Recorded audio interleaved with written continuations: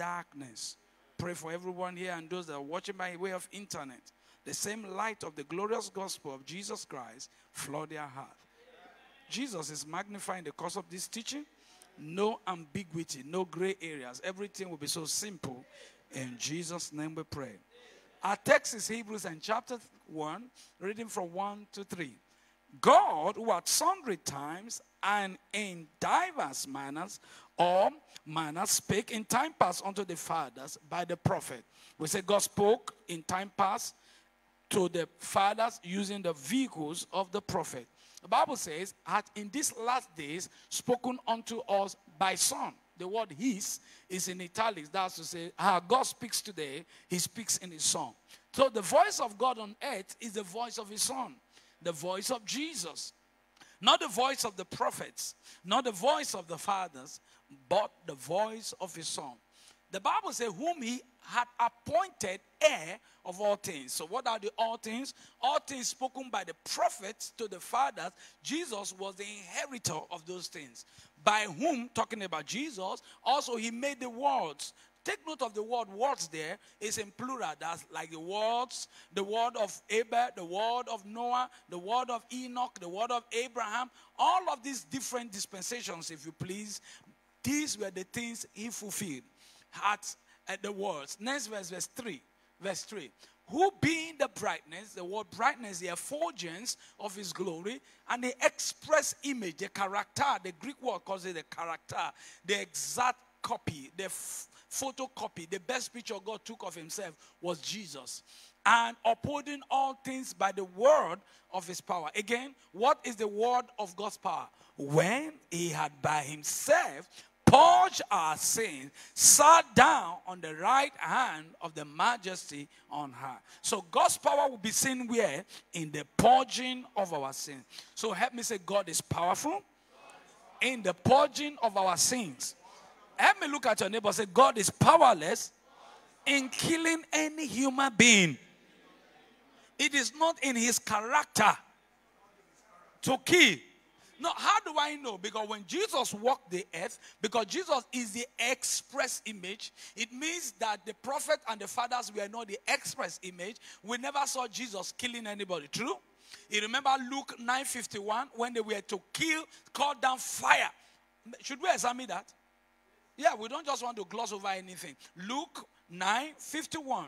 Quickly, we are doing this to help us. And it came to pass when the time was come that he should be received up, he steadfastly set his face to go to Jerusalem and sent messengers before his face, and they went and entered into a village of the Samaritans to make ready for him. And they did not receive him. You didn't hear me.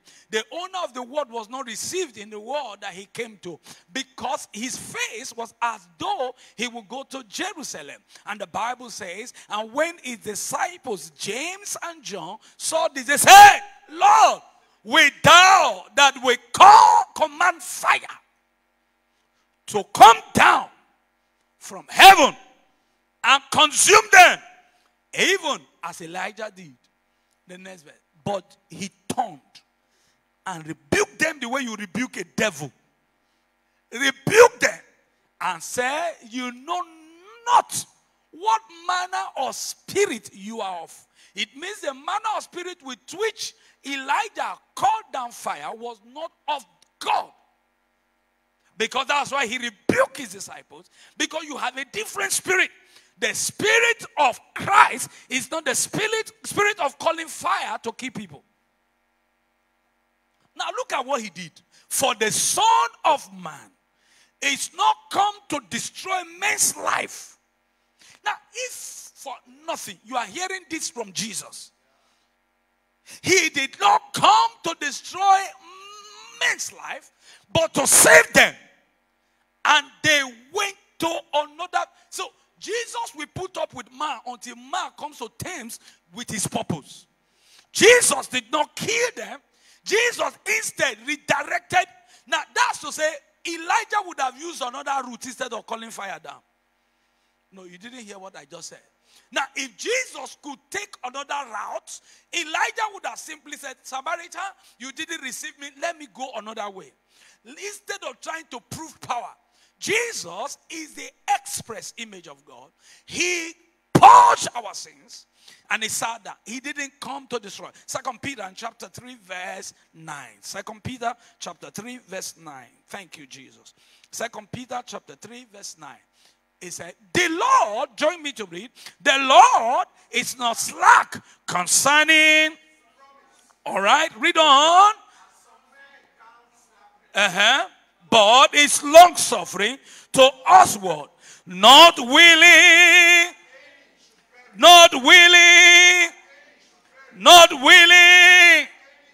but should what? Come to the null, to come to repentance. God is never interested in killing. He never destroyed. He will never do it. And he has never done it. 1 Timothy chapter 2 verse 3, 4, and 5. I want to explain this to you. What we will find God doing is the purging of sins. Look at what he said. For this is good and acceptable in the sight of God our Savior, who we have and to come to the knowledge of salvation. Now, God does not want anybody destroyed, but God will want everyone saved. So it is safe to say that God is not a destroyer. It's safe to say God is not a killer. Because you wouldn't kill the same people you died for.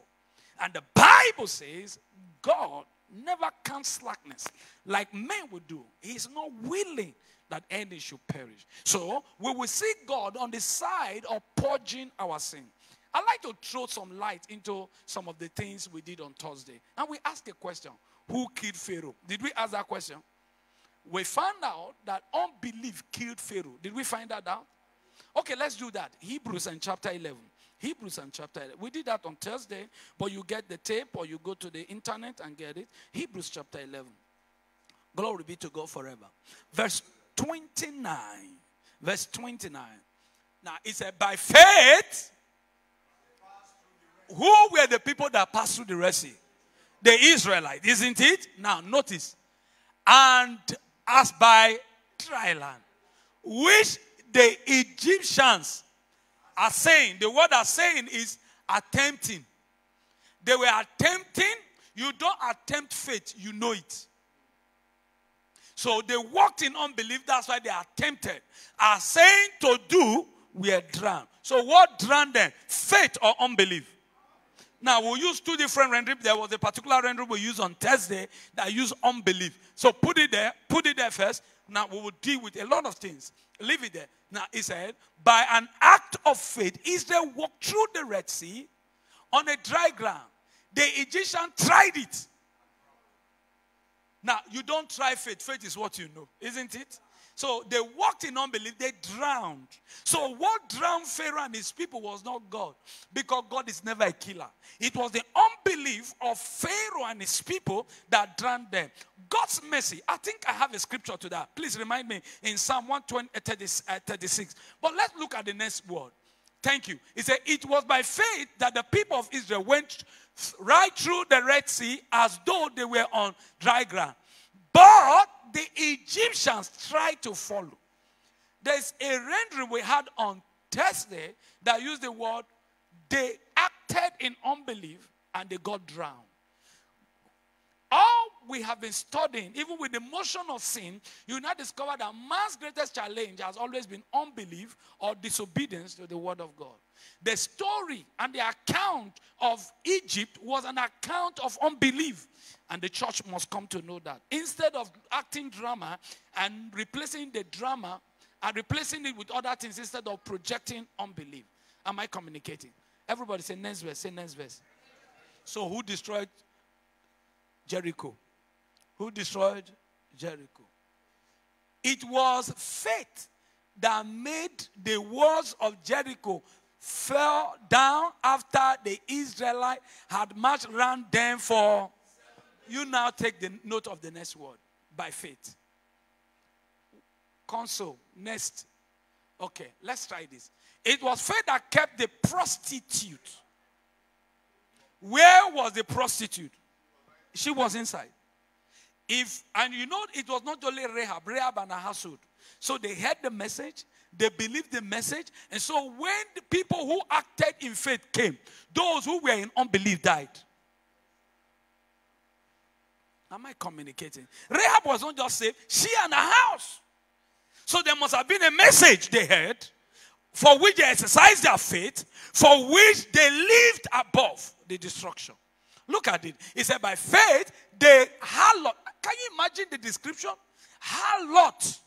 So it was not our deeds, it was our faith. It was not an action, it was our faith. It means others in that place could have had faith and would have been able to overcome. God was never behind it. He said, by faith, the harlot Rahab perished not with them. Who are the them? That believe not. So the people who perished, what were they? Give me another rendering of this. I love this. I think I've gotten what I'm looking for. So I need you to understand this. He said, an act of faith, Rahab, the Jericho, in case you were still in doubt, she was a renowned professional. A Jericho harlot. I didn't say so. Welcome the spies and escape the destruction that came unto those who refused. So what was the destruction? God or their unbelief? Unbelief. Now this will offend religious mind. In case I offend your religious sensibility, just forgive me, because we are learning together. There was a time we believed God did all of those things. But a careful study of the word of God, you find out that almost all the things they accused God of, God was never involved. God is a one-laner. God is light. In him is no darkness. Come on, you didn't hear what I just said. In 1 John chapter 1 verse 5 explains the side on which God is. 1 John 1:5, please, I will come back to all of this. But I'm throwing this seed to create something in your heart. To understand that the power of God will be seen in the purging of sins. And men are to believe in what God has done for them. It is that belief that brings them to faith. Everyone who has believed the gospel of Jesus has been brought to faith. He is not looking for faith. He is not void of faith. He is in the faith. And by that faith, there is nothing you cannot overcome. Glory be to God. This is the message we heard from Jesus and now declare to you. What is the message? And so what would darkness mean? Negativity. Activities of the devil. You know, like I said on Thursday, there are a group of people who believe Satan is the testing hand of God. If God wants to prove anything in your heart, to know if you have followed him very well, he will say, Satan, go and touch. Let me check. The same way Job was doing. The same temptation Job went through. Job said, the things I greatly feared has come upon me. Was God involved in the temptation of Job? No. Because in James put up a defense on that. James 1:14. He puts up a defense. Come on, somebody. Are we in church? Where did I quote? Verse 13. 13. Everybody read with me. Want to go? Let no man say when he is tempted, for God neither. Has God ever been involved in it? No. No. God is not involved. What God will be found doing is that God will die for the sins of man. Romans 5:8, 9, and 10. See how he did it. See how he did it. So when we talk about the justice of God, you see, I'm putting up a defense to who God is. That God cannot be on the side of what men term God to be. The justice of God will be found that God will die for man, so that man can be liberated from the shackles of the devil. But God, who commended his love towards us, in that while we were yet sinners, what did he do? Now look at the next verse. And verse 10 will really interest you. But let me read 9. But verse 10, I want you to be involved. Much more than. So much more than this, being now justified by his blood in the purging of our sins, we shall be saved. There is a wrath to come. But believing in what he has done, we shall be saved from the wrath. Everybody read 1 to go. For if, read it again. For if, those of you at the back. For if, when we were, what were we? He killed us. What did he do? We were reconciled to God by the death of his son. So God dies for his enemies. God does not kill his enemies. We were enemies. He died for enemies. You didn't hear what I just said. God did not kill his enemies. When we were, not when we were planning. We were, God died for his enemies. He said, for when we were enemies, we were reconciled. And the reconciliation was initiated by God. By reconciled to God by the death of his son. Much more, being reconciled, we shall be saved by his life. So the purpose of him purging our sins is for us to receive his life. Somebody is not in church today. Am I communicating? Let me give you some. I told you to allow me one scripture today. Psalm 136, isn't it? Let's look at it. You know, because there are funny things I've heard. And you know the anointing is that those who should be custodians and teachers of the Bible, they are the people who say wrong things. I've heard someone say, hey, grace can save you, you need mercy. Oh. What a crazy statement. What did I call it? What a crazy statement. You know why? For everyone who have believed, the Bible says we have obtained mercy. What did we have? We obtained. We're not looking for it. God's mercy is God's grace. God's grace is God's mercy. For you are saved by grace. Ephesians 2 verse 4 says, God who is rich in mercy. So when we want to count God's riches, we count it in mercy. 1 minute first. I will come back to this place. Ephesians 2:4. Let's see how. Pastor Barry want to talk now. You hear him. I have this car. I have that car. God has helped me. I have a wife. I have children. I have a building. I have under this. But when God wants to speak, I'm rich in mercy. God's word is measured in mercy. Everybody read 1 to go. But God, who is rich. Tap your neighbor. Say, we want to talk about the riches of God. We look at his mercy. And you see, the truth of the matter is God's riches is the forgiveness of sin. For there to be forgiveness of sin, God had mercy on us. So we are not people begging for mercy. We have obtained mercy.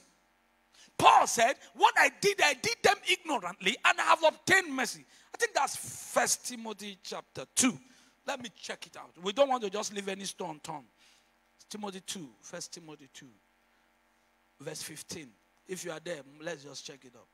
1 Timothy, or 1 Timothy 2, I beg your pardon. 1 Timothy 2, 1 Timothy, thank you. No, 1 Timothy 1:15. 1 Timothy 1:15.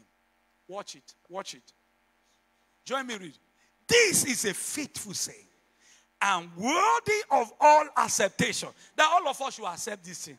That Christ Jesus came into the world to save who? Why will he kill them? What was his purpose of coming? It is what all of us should accept. Now look at it. He said, of whom the man has chieftaincy title in sin. That man you want to kill in your village, he has not even had Boy Scouts in sin. This was a chieftaincy title. Give me another rendering of that. And then we will now read the next verse. I want you to understand the justice of God. Look at it. This is a trustworthy saying, and everyone should accept it. Christ Jesus came into the world to save sinners. And I am the worst. But look at the next verse. That's where I'm taking you to. Read the next verse. 1 to go. But God. So a believer, is he looking for a mercy or is a recipient of mercy? But God had mercy on me so that Christ Jesus could use me as a prime example to this great patience with even the worst sinners. Then others will realize that they too can believe in him and receive eternal. Is that okay? Is it clear enough? Look at your neighbor. Just look at your neighbor. Say, neighbor, God does not kill. Whatever message you heard in the past, that God will judge you, the death of his son brought the purging of sin to you. No more judgment for you. Who is the first to say amen? Are we communicating today? Now, then we cannot run now. Have you heard this word? Grace and peace be multiplied. Through what? Knowledge. And you see Peter, all his salutation, say grace, peace, mercy be multiplied. Because you are a recipient of it. It's the motion of righteousness. Because we must let this thing sink. So when you see people you call fathers, they just say, these days, the level we are now, we're saved by grace, we just say, Lord, mercy. And you see congregation in their large number. Yes, oh, God have mercy, Lord have mercy, mercy, mercy, let Lord have. You just stay and ask, what are we living for the next generation? Our children are growing. What gospel will they preach? A gospel of ignorance? A gospel that has no foundation? A gospel that cannot be traced to the scripture? A gospel that is concocted by men? Friends, there is no other foundation that can be laid than that which has been laid, which is Jesus Christ. And if there's any foundation you should dip your root into, it must be the foundation of the word of God. Quickly, Psalm 136, and let's quickly do something there. Learning anything this morning? Look at it. In Psalm 136, I'm looking for verse. Okay, I'm there. Verse 12. Verse 12, 13. Let's do something. With a strong hand and with a stretched out arm, for his mercy endureth forever. This man was talking about God's mercy. God's mercy. Look at the next verse. Join me to read. To him. So what divided the Red Sea? Mercy. Does mercy kill? Mercy rejoices over judgment. I hope you know. So God's mercy opened the Red Sea. Men's unbelief, God drowned in the Red Sea. God couldn't have opened the Red Sea to the children of Israel and then destroyed the children of Pharaoh. Can I shock you? How many of you also know that some Egyptians followed the Israelites? Yes. Mixed multitude followed them. There were those who believed in the God of the Jew. They followed them. Can I even shock you? Moses was raised in the house of Pharaoh. And the Bible says he was well grounded in all the understanding of Egypt. But when Moses came of age, he said, Hebrews chapter 11 again. Let's go and let's just deal with it. As he just said, let's look for the whom. Yes. Hebrews chapter 11. Glory be to God forever. Oh, come on now. Let's read verse 24 or verse 23. From verse 23. Lenny? By faith, Moses, when he was born, was hid 3 months of his parents because they saw he was a proper child and they were not afraid of the king's commandment. You read now.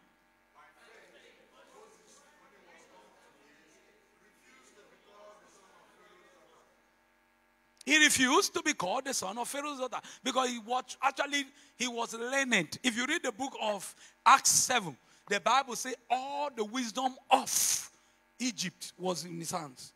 He was mighty in words. He was lettered. All right, let's make some proof. Choosing rather. So the difference was the faith that he applied. He left the wisdom of Egypt and embrace what we are about to read. Choosing rather to suffer affliction with the people of God than to enjoy the pleasure of sin. For you read now. That will get your attention. Say it again. What does it mean to esteem? Regarding, to lift, to see above the reproach of Christ.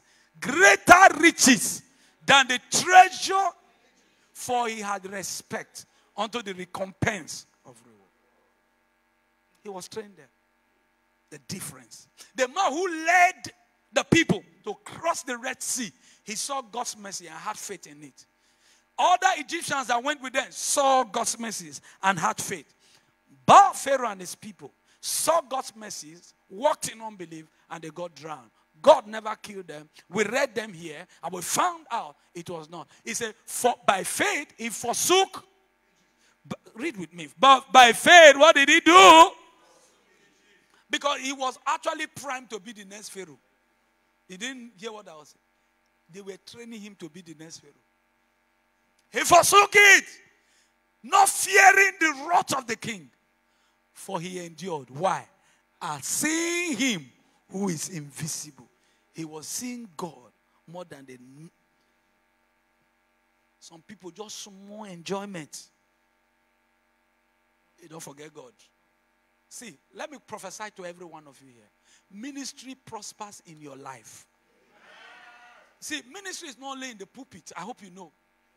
Where you are, I want you to know that for the fact that you are saved, you have been saved to do ministry.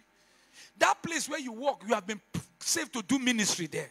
That place where you carry out your transaction, you have been saved to carry out ministry there. In your neighborhood, you have been saved to carry out ministry. And I prophesy, no matter the gains you have today, it will not make you lose sight of the very essence of your existence. The essence of your existence is to do ministry. And ministry prospers in your hand. That amen is looking for a recharge card. Through faith, he kept the Passover and the sprinkling of blood. Lest he that destroyed, was it God that destroyed? He that destroyed the firstborn should touch them. People were exempted on the grounds of faith. And friends, every one of you here, you have faith. That you are in Christ, you are already in faith. Stop looking for what was never lost. You have faith. And I want you to know that all you need to do as you keep understanding the word of God, you begin to grow in the knowledge of what you have, and you start seeing the full manifestation of what already is inside of you. Who is the first to say amen? Let me show you the weakness of God. Tap your neighbor, say the weakness of God. You know, God weaknesses to everything. So I want to show you the weakness of God to every generation. Acts of the Apostles and chapter 14. I'm reading from verse 8. Please follow me. Our God is a good God. We say it with impetus, with gusto. We say it not being afraid, because that is who he is. He has never changed. And there sat a certain man at Lystra, impotent in his feet, being crippled from the mother's womb, who never had walked. The same heard Paul speak, who steadfastly beholding him, and perceiving he had faith to be healed. Said with a loud voice, stand upright on thy feet. And he leaped and walked. Paul was just in this. He saw this man was following. And he said, look, I can see faith. Now stand up. And when the people saw what Paul had done, they lifted up their voices, saying in the speech of the Lycaonia, the gods are come down to us in the likeness of men. So they came, they almost worship Paul. Please follow me. I know where I'm taking you to. It's not about the healing, but I want to take you some. And they called Barnabas Jupiter. Have you imagined? Healing takes place in my life now. Me and Pastor Barry. And then they say, Papi, we now call you Amadioha. Pastor Barry will call you Olokun. That's what they did. Paul, make curious, because he was a chief speaker. Paul was very vocal. Then the priest of Jupiter, that they named them after, which was before their city, brought oxen and garlands onto the gates, and would have done sacrifice, because that's how they were primed. That's how to worship whoever you see as a god. Which when the apostles, Barnabas and Paul, heard of, they rent their clothes and ran in among the people, crying out and saying, sirs, why do ye these things? We also are men of great passions with you, and preach unto you that ye should turn from these vanities unto the living God, which made heaven, what again? And all that therein good. Now look at the weakness of God. Who in time past suffer all nations to walk. People can do anything they like. Nevertheless, in the midst of men walking anyhow, God didn't destroy them. Silas, you didn't hear what I said. In the midst of men walking anyhow, God didn't destroy them. What did God do? Nevertheless, he left not himself without a weakness. So what was the weakness? In that he did good. Men, stand low. Are you seeing what I'm saying? Men were living anyhow. God did good. If your evil made God to change, it means you can change God. No matter what you do, you cannot change who God is. God is good. These priests, they came with animals to make sacrifice. Now, Paul now started explaining that God cannot be left without a weakness. The number one weakness of God is that he does good. Squeeze somebody's hand. Say, he does good. Everything you call good in your life, God is behind them. Come on, join me. The next thing. And gave us rain. Are you in charge? We're talking about the justice of God. Now, all of this were before the death, burial, and resurrection of Jesus. God has been constant. He does good. He gives rain. What again does he do? Who was he addressing? Idol worshippers. Idol worshippers thought, hey, it is our juju we have been sacrificing to that is making rain to fall. All the good harvest we have been having, it is our juju. The fruitful season is our juju. Paul now said, wait. This God, the way he has shown himself amongst men is this. He does good. He gives rain. He gives fruitful season. Filling with. Raise your hand and say, this is my God. Come on, you are not doing it. I say, this is my God. Now, this was even before salvation. Before the death of Christ. God does good. Raise up your right hand and say, I receive all the goodness of God in my life today. This month, the months to come, the years to come, I'm a recipient of the goodness of God. Look at, you call him a God that kills before idol worshiper. Paul says, excuse me, sir. Chere, can I tell you, he cannot be left without the weakness. This is the weakness of God. Even when you didn't know him, he did good. He gave rain. He gave you fruitful season. You plant and you receive. Sister, have you realized that even all the things you plant, that you harvest, it is not the sacrifice you made to a deity. It is the goodness of God. The deity, because of ignorance, you are claiming is the one behind it. But you see, even if you claim it was a deity, God was never angry to say, I will kill you. Because death is not in God. Squeeze somebody's and say, death is not in my Father. Okay, say to your neighbor, now I have so much life. Now I release life into you now. So I extend days for you. I extend weeks for you. I extend months for you. I extend years for you. Also, I extend decades for you. You are so full of life. This is what we have in our Father. Jesus came to give life.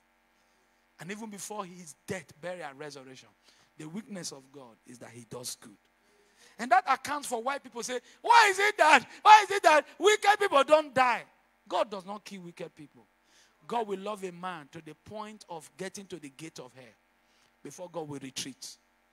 But as long as you have breath in your nostril, God loves you. No matter your wickedness, and it's our place to share this good news to the world. What did I say? It's our place to share this good news. Next verse.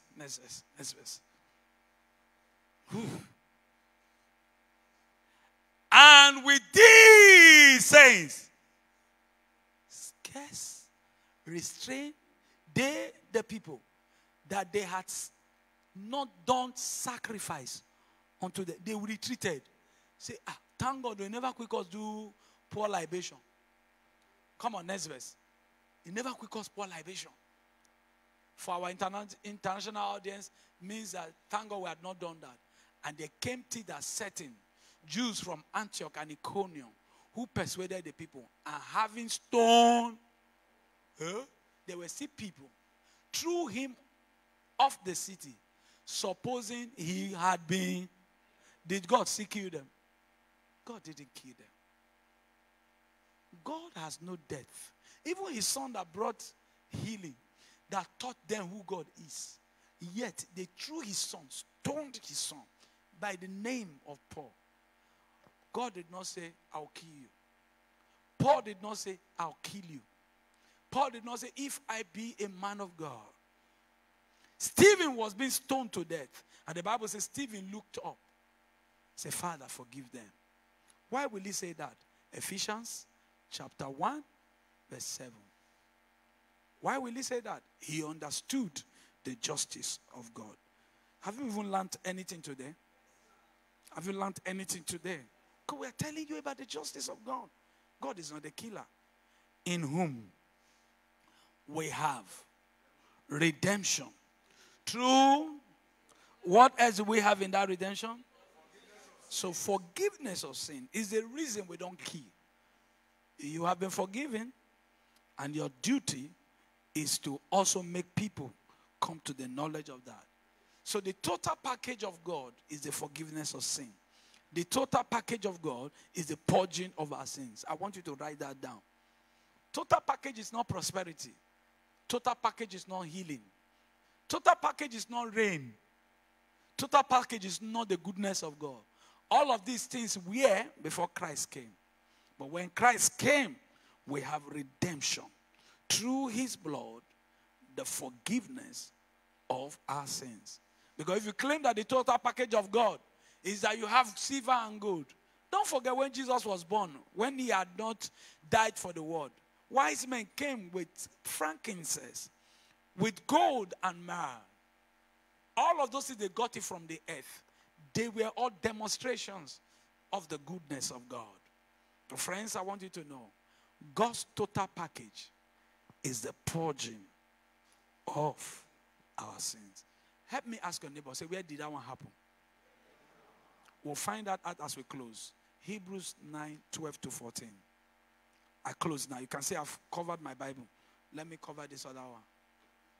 You're smiling. You can't trust me. Have I not tried more than Pastor Barry? How many times did Pastor Barry say finally today when he was teaching? How many of you? 5. Thank God you were counting. Pastor Barry, accept this one now. Praise God. Read with me. Neither by the blood of goats and calves, but by his own blood, he entered in once into the holy place, having obtained. What do you have? Eternal. So nobody can cut your salvation short. Next verse.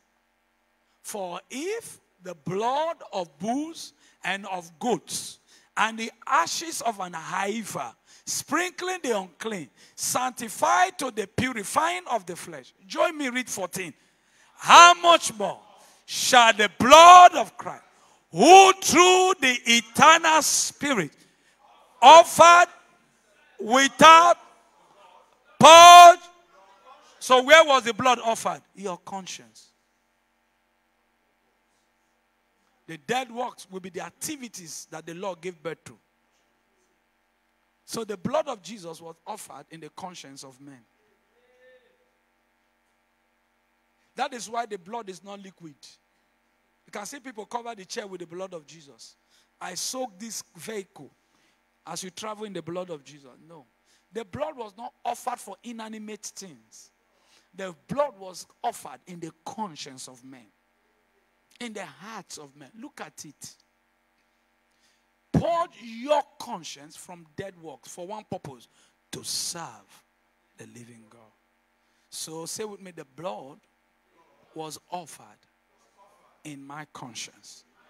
So where did you hear the gospel? He said the Bible says when the gospel is preached in Romans chapter 10, He said, with the heart, man believes unto righteousness. With the mouth, confession. So that blood is offered in your conscience with the sole aim of having it purge your conscience from dead works. Squeeze your neighbor's hand. Say, the purging of sin took place in my conscience. And today, I have no evil conscience. Because the blood of Jesus has been applied in my conscience. Read the next verse if it makes sense. Do you now understand what we have been saying? So the purging of sin took place there. And for this cause, he is the mediator of the New Testament.